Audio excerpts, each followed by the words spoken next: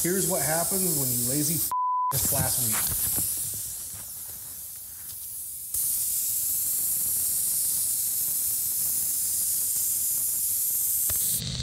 This time on Graveyard Carz, the parts room desperately needs an order to prepare for the assembly of the newly arrived 1971 Cuda convertible. And there's a Hellephant in the room after Mark was gifted a third-generation 426 Hell Crate engine at SEMA Show 2018. The pressure is on to decide what car will receive this epic 1,000 horsepower beast. The unburied dead, the unburied dead are coming back to life, Self-proclaimed Mopar master Mark Warman and his protege painter Will Scott get paid to bring Mopar muscle cars back from the dead. They work with Mark's daughter Alyssa and his cousin Dougie. They're willing to travel anywhere to retrieve a customer's car, detailing how it lived its life and how it died. After that, they bring it back to make it look just like it did the day it was born.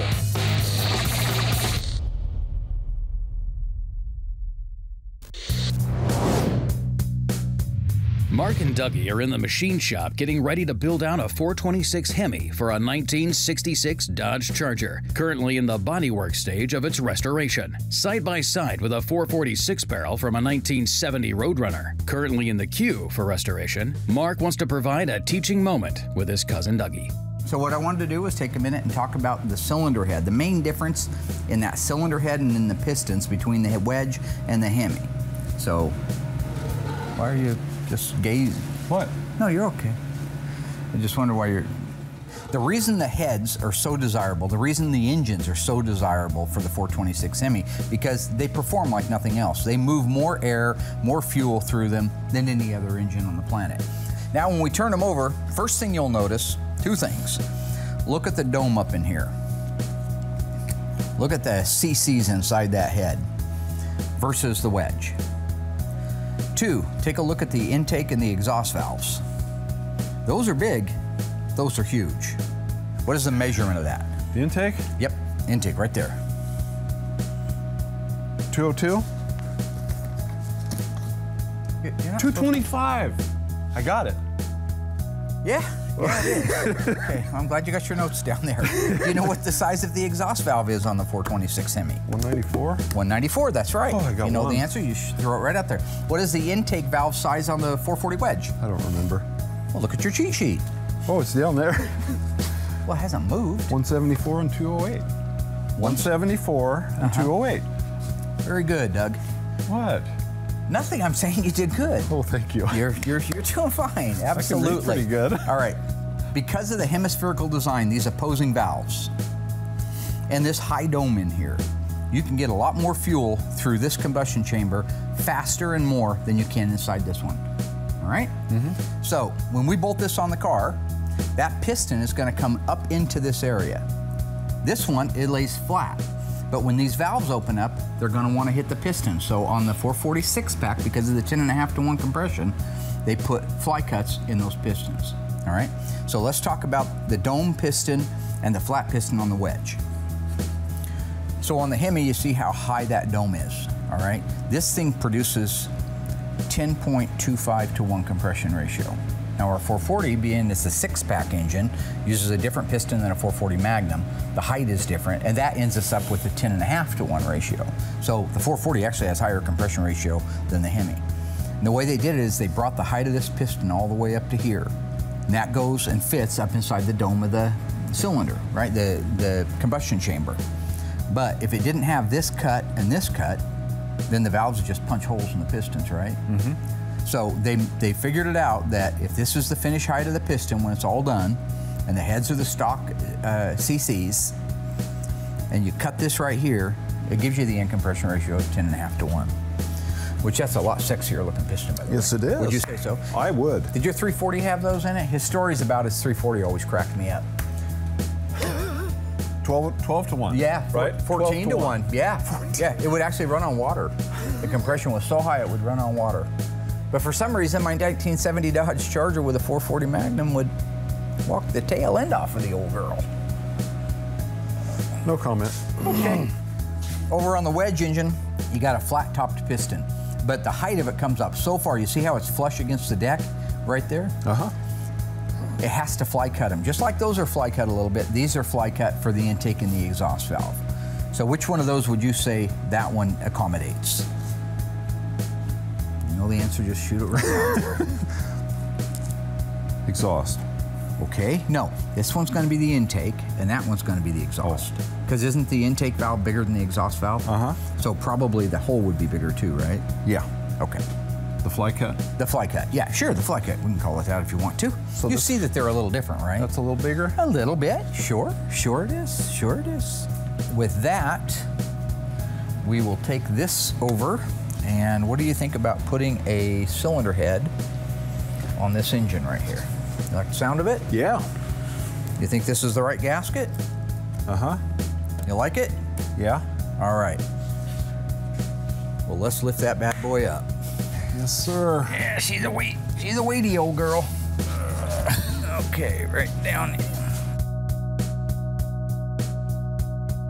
Okay, so before you can actually torque the head down, put all the bolts in and torque the head down on a 426 Hemi, you have to have the rocker shaft assembly in place. And this is different than a wedge engine. On a wedge engine, the rocker shaft can bolt in after the head bolts are in place. But on this one, the actual head bolts themselves will go down through the rocker stands, 5 of them anyway, and then the rest of the bolts and studs will go into place. The other thing about the 426 Hemi, unlike the wedge engine, the push rods are 2 different lengths. So here is an exhaust push rod, and here is an intake push rod. Now Mancini hooked us up with all this stuff because it's hard to find anything good anymore in the way of used original stuff. We're using the ARP bolts because again, you can't see them. You don't know if it's right or wrong, but these are brand new heavy duty bolts. But if you look here, there's the difference in your height, okay? This is your intake, this is your exhaust. That means that the intake actually rides down further than the exhaust does. So again, making sure you have the intake in the right spot and the exhaust in the right spot before you put them together. So with that, I believe we are ready to proceed. Yeah. Yes, we are. Uh-huh. Did Frankenstein get hold of you? I just noticed that you got a haircut, didn't you? Uh-huh. It looks good, yeah. Thank you. You're welcome.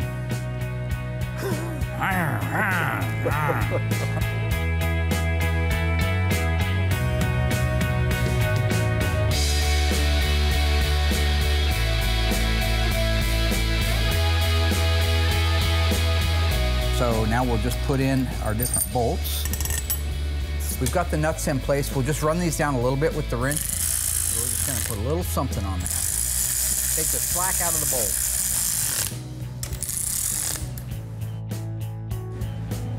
You guys are gonna be listening for the click. Click. All right, number 2. Number 3. Okay.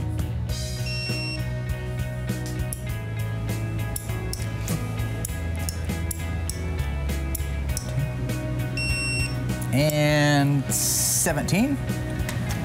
Measure IQ. And that goes down there.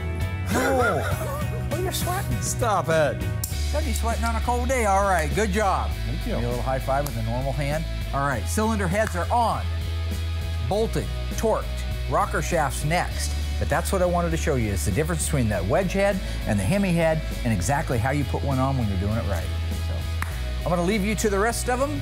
If you're looking for me, I'll be upstairs asleep. They're a beaut, Clark, a beaut.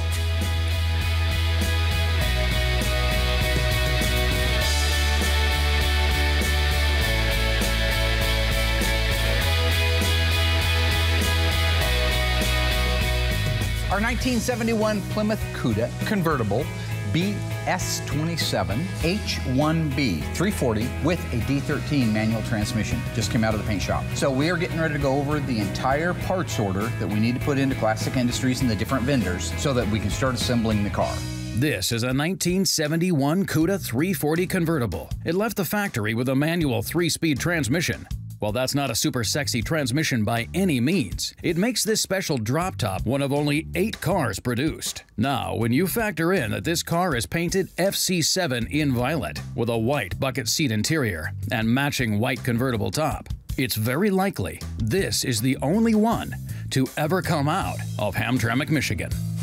That's new. Gear? Catalog or something? I need to, Oh my God, I can be what pretty is fast that? and you What guys in the won't be able world? to catch everything, I'm reasonably sure. Dad, what is that? Just a headset so that I can do, rattle off these parts real quick. You won't get them A all. headset? This is what I do every day. They make them smaller now, I think. Oh, so We this all know This records you? the best way to do this Well, is, really, what's going on here? this is going to record my list. Is this funny? Well, then why are we here? No, because you guys need to write it down and get acclimated. You can sit there and listen to it on tape. I'll do that later. I'll come out with my own order parts on tape. But right now, you need to write them down so you get the jargon and what to watch for when you're doing it. Always have the fender tag. Always have the fender tag in your hand or the broadcast sheet. Because there's Okay. going to be things coming along here that we're going to have to ask questions on, right? Okay. Alrighty. We start at the front of the vehicle, we work our way to the back of the vehicle. All right, we're gonna need a front bumper chrome face bar.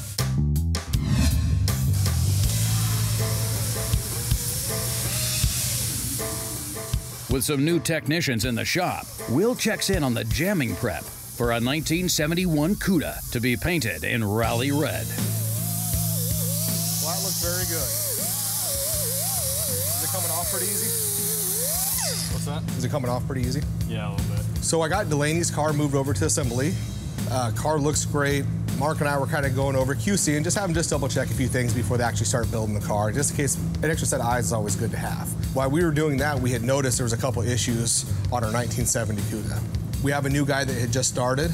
I took him, kind of showed him some of the issues that need to be addressed in the engine compartment, which basically stripping it down to bare metal was just the best way to start, and you could really see what you're working with. Grill mounting hardware kit. Cowl screens, we're gonna recondition those. We do want the new fender well block-off flaps. They go on that side over there and this side over here. They have little metal clips that hold them in place. We want new ones of those. We want to order the fuel lines for it. So this is a 71. So it has the vapor return line that mounts up here and a 5/16 main fuel line that goes up to the engine. Fuel tank, sending unit, straps, J-bolts. We've got to get the dash assembly sent off to Instrument Specialties for a complete restoration. I want to reset the odometer to 0 and modify the AM radio to an AM/FM MP3 with an original look to it. Firewall installation, under dash installation. Steering column needs to be restored. We have all the pieces to do it in stock. Front seat upholstery, white. Buckets, no console. White interior door trim panels. Seat belts. What color seat belts M25. is this getting? Seat belts go black in this. Black, okay. White card gets black belts. Seat spacer kit, seat spacer nuts. Shift bezel boot, shift bezel. Get those from Pass On Performance. They're the ones that are doing all of our transmissions now. They've already rebuilt the 3-speed for it. Now that the engine compartment's completely stripped, I can really go through, assess the metal, really look at all the little details, because it's a camera area, so you do see engine compartments, and you see about 50% of them. But it does look good. A couple things I'll take the new guy through, kind of show him what I want to do. We'll get those things addressed, and then move on to the next process. That all looks really good. So next, we'll level the car out, and then I'll have you start inside the cab. You don't have to strip it down to bare metal, but I'll get you a DA and kind of show you what the inside of this looks like. So this is the first time I've done a Rally Red. It's a gorgeous, gorgeous color. It pops. This car is going to be stunning when it was done. When I came back, there was one that was already done by the former crew. And it was just a gorgeous car all the way around. So it does make it more exciting when you're doing a fresh color that you have not done. And when you roll it over there with some of the other great colors we have in the assembly shop, this is really going to pop with the rest of them. Still to come, Mark and Alyssa place an emergency parts order for the 1971 Cuda convertible. Why don't we wear this one? This one's cool. Because it's not a Roadrunner. It's purple. And Mark hears out Will on what car he thinks should receive the 3rd generation 426 Hell Crate Hemi. This is literally 10 minutes of my life that I will never get back. To be revealed at SEMA Show 2019.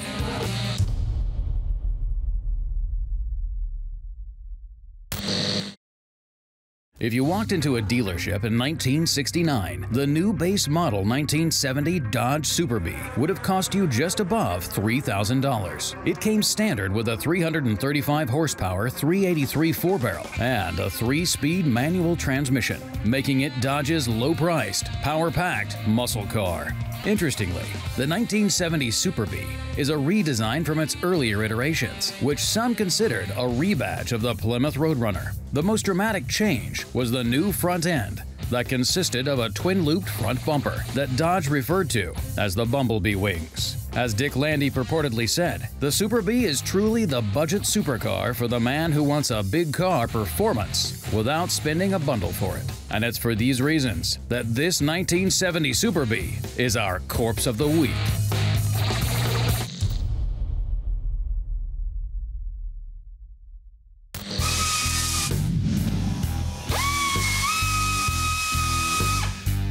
In the body shop, Curious George is working on a 1970 Cuda with a 340. When the owner bought the car back in the late 1980s, it had already been painted several times, with the last paint being white with AAR-style striping. With rust everywhere, George is giving it some much-needed TLC.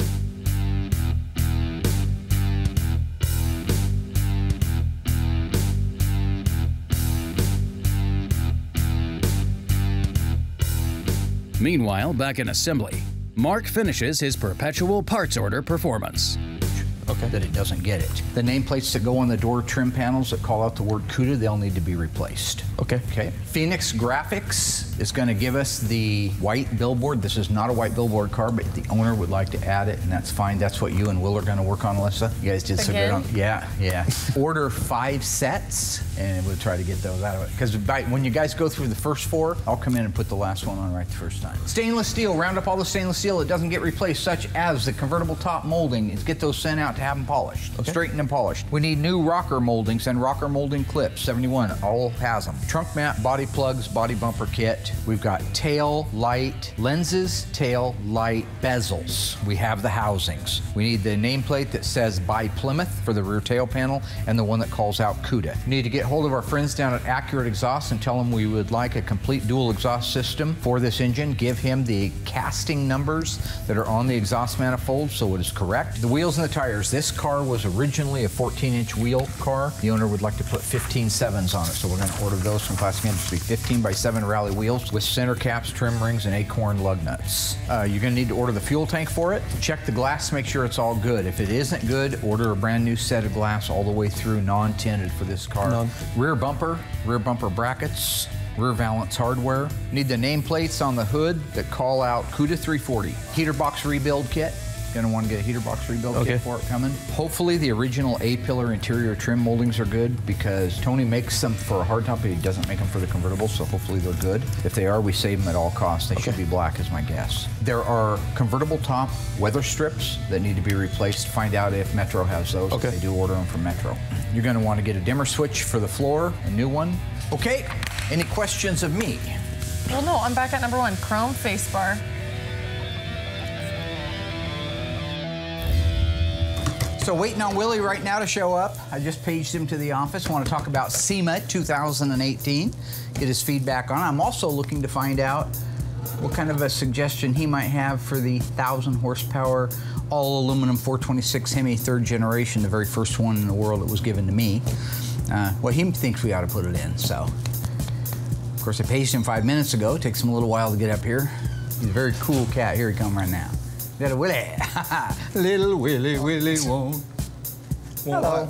Huh? Won't what? Quit drinking alcohol.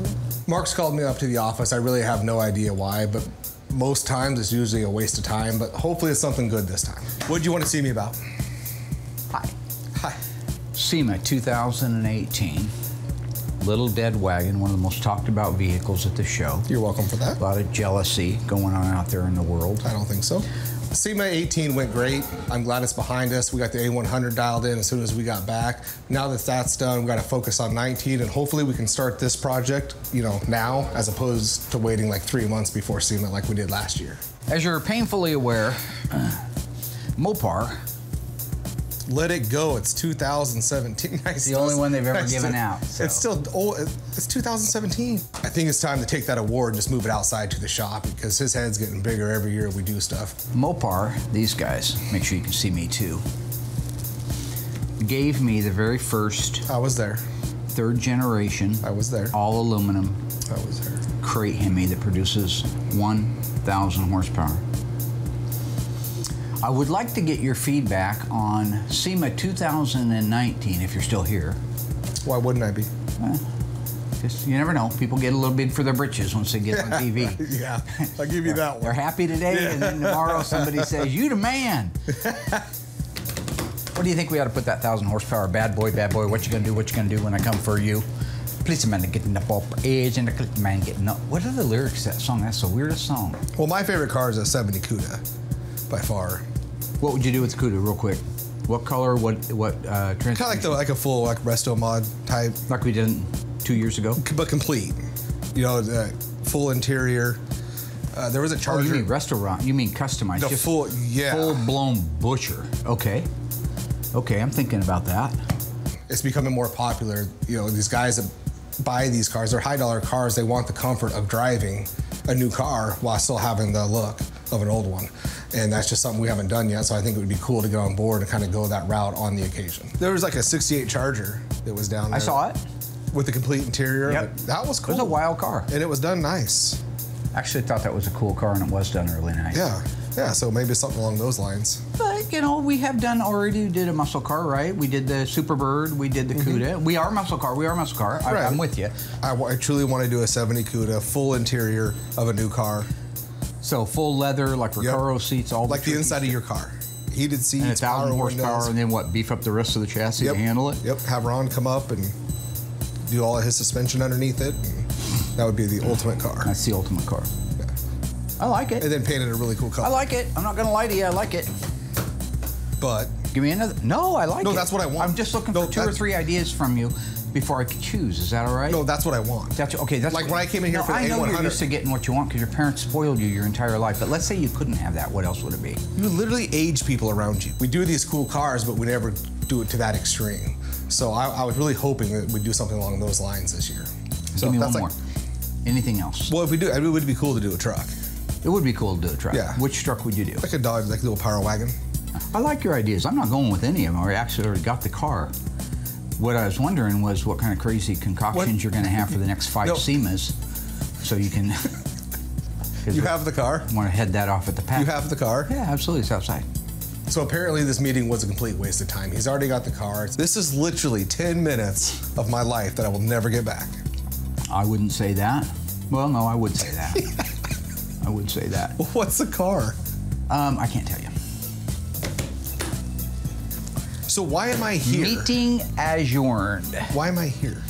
I wanted to hear what your ideas were for SEMA. They have no bearing on anything because you purchased the car already. Oh yeah, I it's had no intention of doing anything you said. It's going to be either something from his childhood or something from a movie or something that he's thought up in his head that he's always wanted when he got older. Who knows? I'm just going to think twice before coming in here next time he's going to have a meeting. Hey. What? Mi casa es su casa. I just hope that it's actually something cool and something different than what we normally do. Knowledge is power.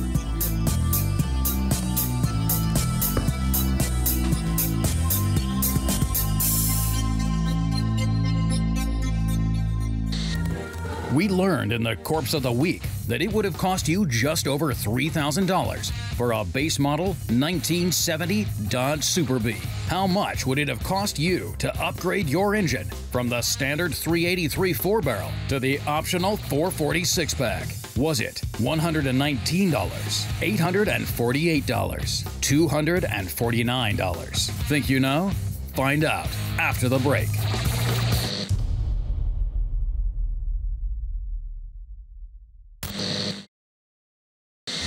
Okay, ghouls, how much would it have cost you to upgrade your engine from the standard 383 4-barrel to the optional 440 6-pack? $119 is how much it would have cost you if you had a Coronet RT. $848 is how much it would have cost if you upgraded to the 426 Hemi. That leaves $249 as the cost to upgrade. Also, that would have given you a 12,000-mile warranty.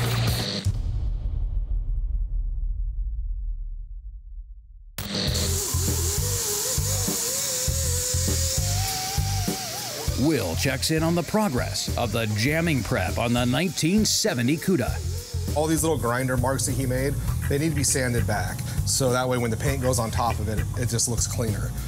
On the inside of these, Mark's super anal that the inside looks just as good as the outside. And that's awesome. So we just got to spend the extra time doing it. I mean, it gets Dynamat over it, the carpet, you never see any of it, but he's still really, really picky about all of it looking just as good. In case somebody ever takes it apart, and they can look in there and say, holy crap, they actually do a lot of detail work in there. Yeah. So this is our DA. And you really can't mess this up. It's pretty self-explanatory. We do have some Bondo work to do, which I'll show you as we get further on in the process. But right now, it's just about getting all this sanded so the paint sticks and getting rid of all this crap here. So by taking the extra time to just address these little things, it makes it to where when we actually do the paint work on the jams, it looks just like the outside of the car. Other than that, yeah, just start sanding out this whole inside and getting all those grinder marks out of there and just make it look pretty. Sounds good. So it's just overall just a better quality for us. It gives us a better name, reputation, and the car just lasts that much better, and it just makes you more proud. Factory didn't do that, and a lot of resto shops don't do that now. But by painting every square inch, it'll never rust. These cars are covered top to bottom, so it's just the best and safest way to go.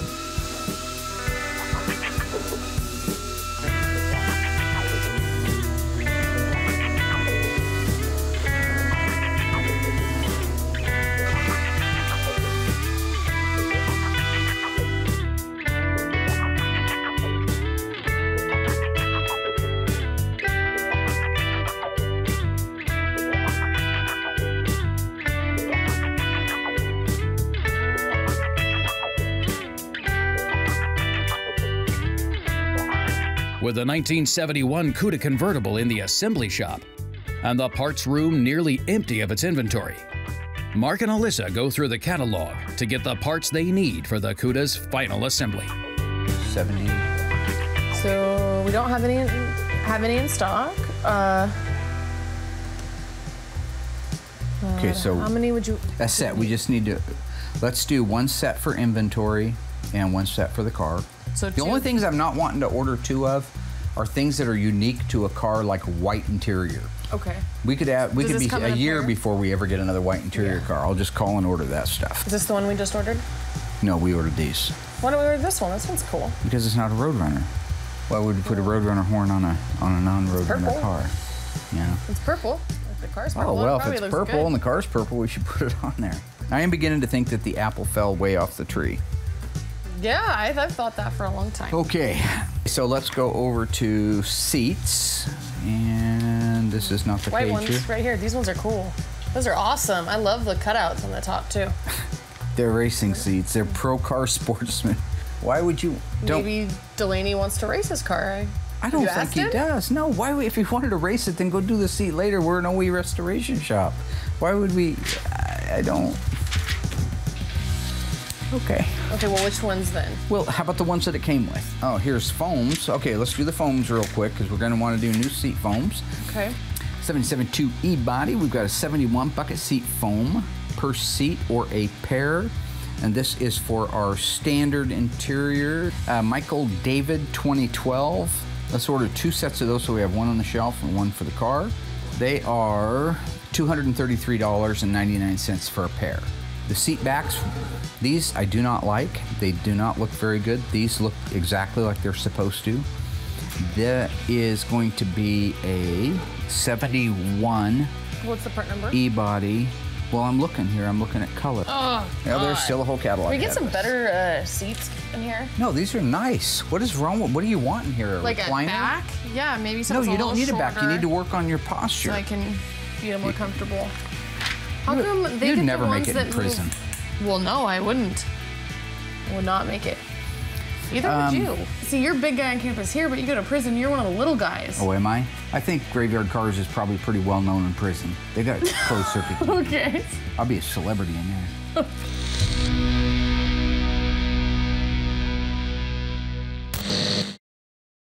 Stay tuned. Will begins the jamming of the 1970 Cuda, the first time he's painted rally red. It's just as important to do the inside of the engine compartment as nice as the outside of the car. And Mark finally reveals to Will what car will receive the third generation 426 Hell Crate Hemi for SEMA 2019. This is pretty badass. Isn't this awesome?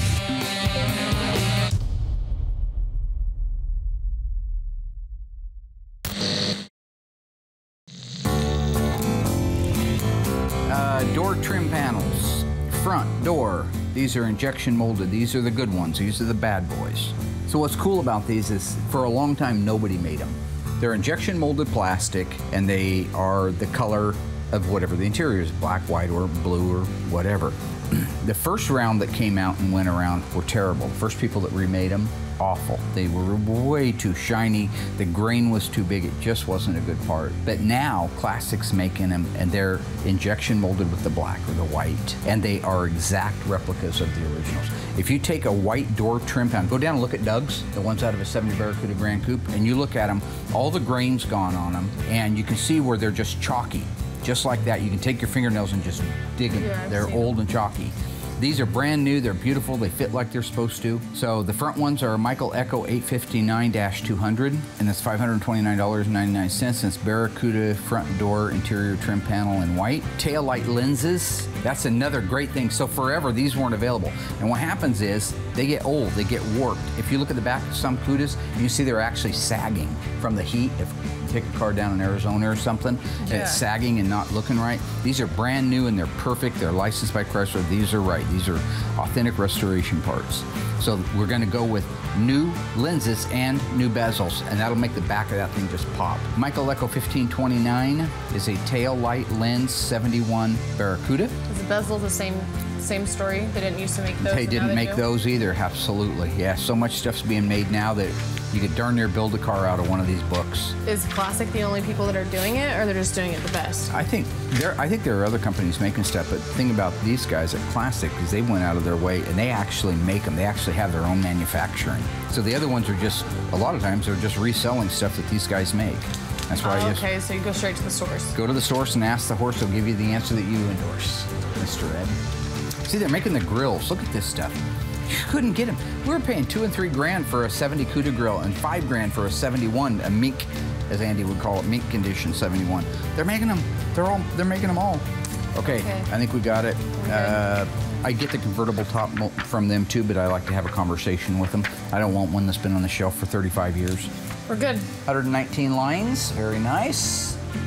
All right. Okay, meeting adjourned. God, thank God. Are you gonna stay up here by yourself? No, just checking in, seeing what the chicks on Twitter had to say to me. Yeah. You're the best. You make us want to be a better woman, you know. If that's the case, c'est la vie.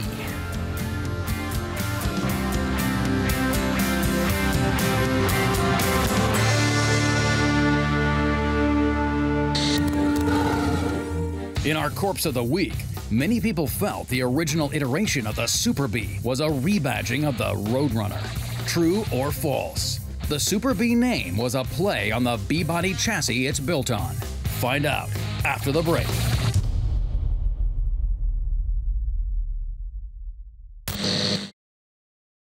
The Super Bee name was a play on the B-body chassis it's built on. That is true.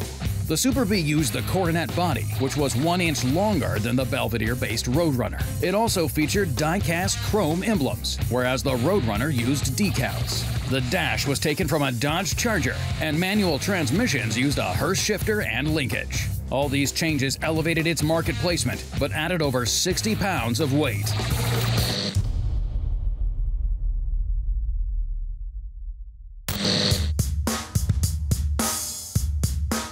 You're in the booth right now with us. We have all of our fenders and our doors for our 1970 Cuda that's going Rally Red. Gorgeous color. We haven't done red in a while, so it's kind of nice to mix it up a little bit.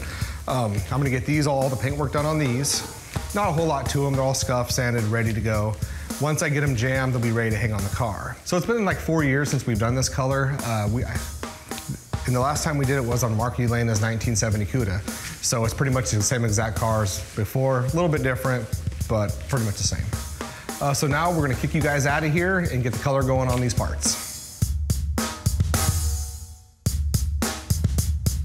I need to come in here, seam seal just 2 of the seams that I had forgotten to do. Luckily, we caught that before we painted it.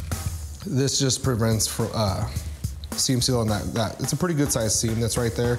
So by seam sealing it, it allows it not to, when it rains, water doesn't get down in your dash area or inside the floorboard. So they just kind of went through, brushed it on there quick, all assembly line type stuff, just get it done, nothing fancy. There's that side.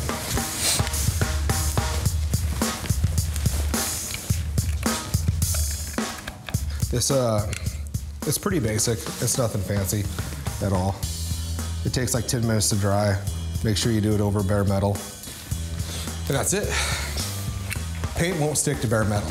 So anything that's bare metal, you have to etch prime first. So you put that etch primer on there, and it literally is just like it says, it does etch to the bare metal, and then the paint will stick to the primer. This is the etch primer that we use, DP90. It's a good product. We've never had a problem with it. We put it on everything that we have that's bare metal. And yeah, it doesn't fail at all. And it's just a 2-to-1 mix. And then I'll usually do like a half a reducer just to thin it down just a little bit, so it sprays better.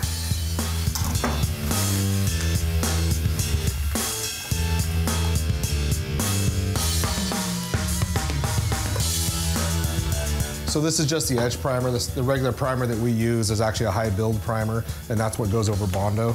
This edge primer is just strictly meant for going over bare metal. The high build just means it's super thick, and it's 3 or 4 coats, and it'll have everything covered, and that way we can make the car straight.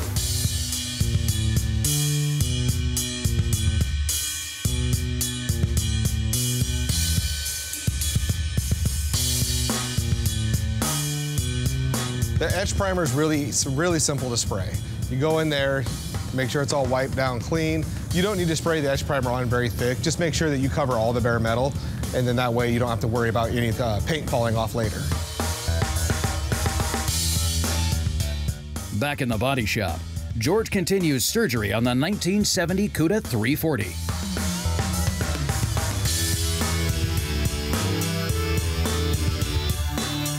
When completed, this car will be our first to be painted FM3 Moulin Rouge, or Panther Pink in the Dodge lineup. Interestingly, the owner's wife wanted to drive the car, and not being fond of the idea, he pulled the engine out onto the premise it needed detailing. It ended up being the last time the car drove.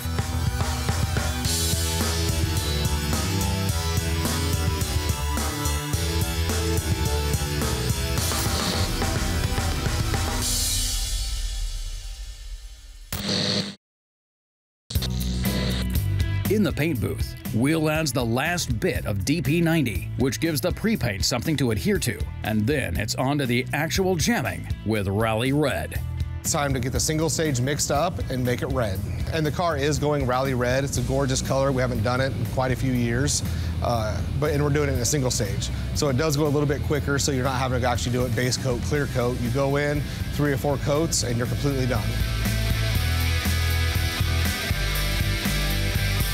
It's just as important to do the inside of the engine compartment as nice as the outside of the car. So it's one of those high camera areas that just has to look perfect from start to finish.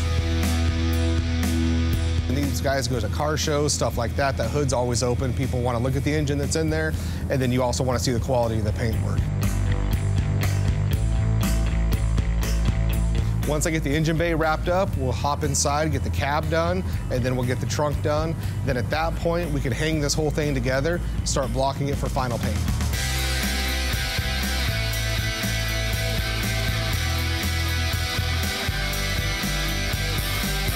Got the engine compartment completely sprayed. That rally red single stage covered pretty quick. Looks gorgeous. I'm excited to do a red car because we haven't done one in quite some time. So at that point, we'll let this just sit in the booth and do its thing and dry. And then as we move forward, we'll get the cab done, inside the trunk done, get the car put together completely, block it out, clean it all up, make sure the car looks perfect, and then do our final paint job on it. Hey, I don't know, I've never seen anything like it before. But they go down to that show at SEMA and people tell them how awesome they are. And it's over, man. Well, I'm pretty close to having my own, they gotta be honest. They take a big drink of that Kool-Aid. Next thing you know, they got their own business. I'm one compliment away. Okay. This is the staging area right here.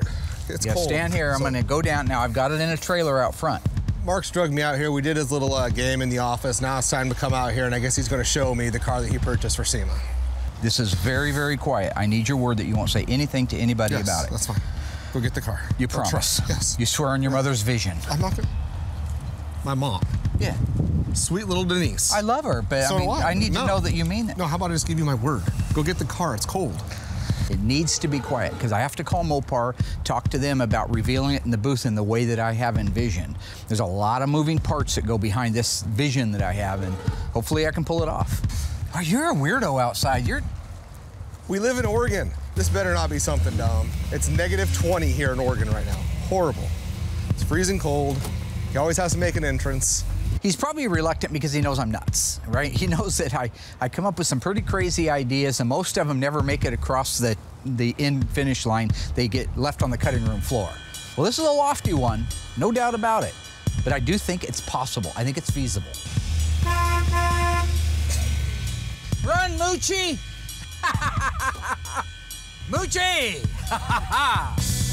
This is pretty badass. Isn't this awesome? Yeah. All aluminum, 426 Hemi. We heard about it. Controller unit. No, we got it. Gonna build a 727 torque plate. I know what's going in it.